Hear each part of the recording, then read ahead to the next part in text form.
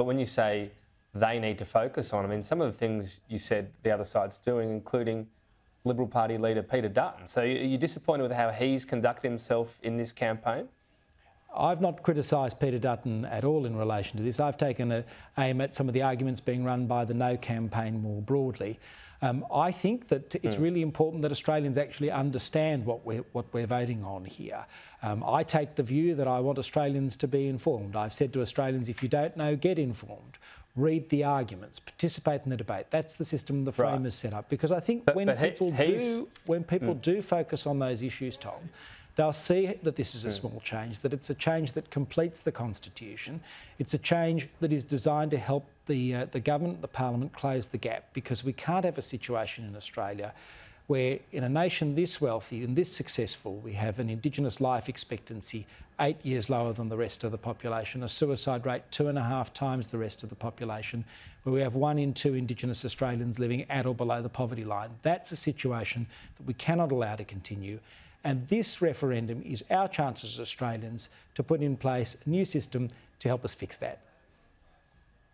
When you singled out various elements, I mean, you spoke, for example, around the Parliament still having primacy. Well, plenty of people in the No campaign, including the opposition leader, have spoken about their concern and pointed to legal advice that might not be the case. So have you reached out to him and said it's not the case? Have you expressed disappointment? How are you tackling the fact that the leader of your party is seemingly talking about something you strongly disagree with?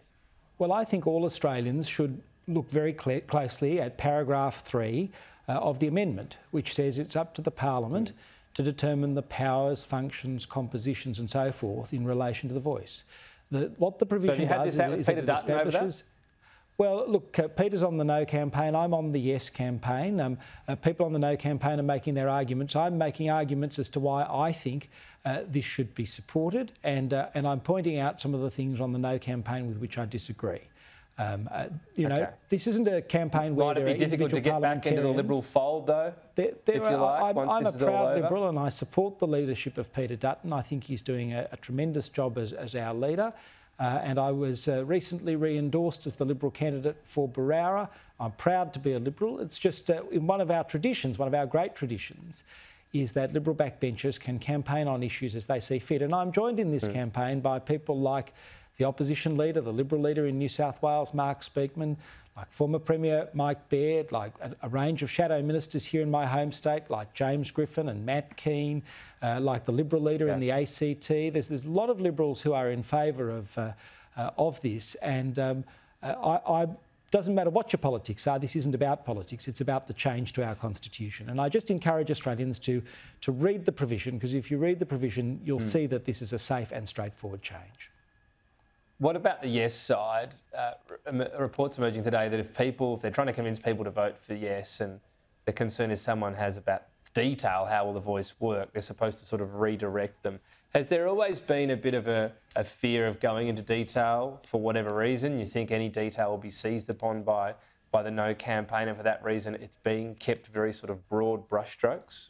Well, when I'm asked about detail, I point to the things that we know that are publicly available from the government's own policy statements. We know that this is a body that's going to be chosen by Aboriginal and Torres Strait Islander people. We know that there'll be an equal number of men and women. We know that there'll be spots reserved for young people and people from remote communities. We know that there'll be term limits. We know that this will be an advisory body. It won't be engaged in administering programs or funds. These are some of the things that the government has been clear on. And we know from the Minister for Indigenous Australians that the first 4 matters in the inbox for the Voice will be closing the gap on education, employment, healthcare and housing. And I think they're the right things for this body to focus on, because they are the big challenges that we face as a nation in terms of improving outcomes for Indigenous Australians. This is the best nation on earth, but we have this gap that hasn't closed. Doesn't matter who's in government, doesn't matter how much money or how much goodwill. We need this structural change to get advice as to how we can better close the gap to get better outcomes for Indigenous people. Is there a fundamental, perhaps, weight of expectations being placed on the Voice? Because we know all the issues, Indigenous groups know all the issues, and if what we're hearing is right, we know the solutions as well, and they're perhaps being ignored for some sort of reason. But Are we sort of wary of this being some sort of magic bullet when so many different approaches have been tried in those areas you mentioned, and a lot of them have either failed or plateaued? Tom, when you read the Yes case, we are quite modest about what this can do. We say it can play an important role. It is not the silver bullet. But one of the things that, in my experience, having worked in Indigenous affairs space for a long time as the former chair of the House of Representatives Indigenous Affairs Committee, former chair of the Constitutional Recognition Committee, as a former Shadow Minister for Indigenous Australians, one of the things that happens too often in Indigenous affairs is we actually don't listen to the voices on the ground. And what this does is provides a formal mechanism that takes voices from local and regional areas, feeds them into a national body to provide advice to the government and the parliament on how we can do a better job of closing the gap. We've lacked this formal structure.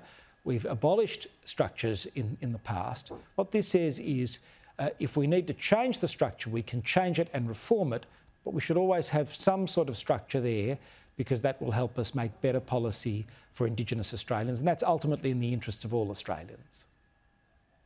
Julian Leeser, appreciate your time. Thank you. Thanks, Tom.